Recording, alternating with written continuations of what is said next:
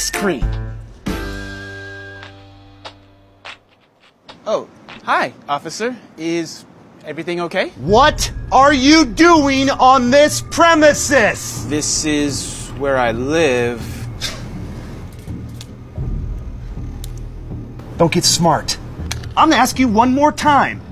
What are you doing on this private premises? This is my private premises. I live here and I'm eating an ice cream cone.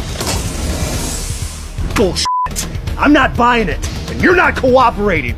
I got a possible robbery in progress at 109 Robbery? Avenue. Suspect looks to be 6'8" tall. I'm 5'11". He's got an athletic build, looks to be about 220 to 240 pounds, and he's African American. Okay, alright. You know, officer, I'm not sure if there was a robbery or something here recently, but I assure you, I've been sitting here on this stoop for the past 45 minutes, eating this ice cream cone. It had like 10 scoops on it. Drop the weapon! Whoa, whoa! How did you... Sir, this is clearly a delicious ice cream cone. I think you're overreacting. Drop it!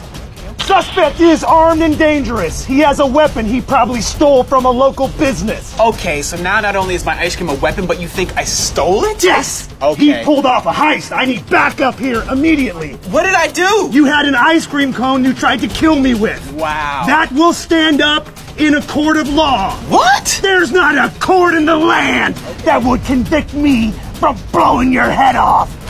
Every court would. Hey, I will kill you. Do you understand that?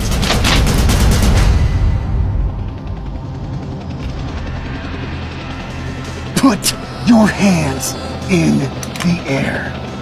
A ghillie suit? Really? What is this, Call of Duty? I said put your hands in the air. Put both hands in the air. My left arm is paralyzed. Suspect has left arm paralyzed due to gang activity. I paralyzed my left arm in Iraq. Suspect is paralyzed due to possible terrorist activity. Dude, I love ice cream! Why are you doing this?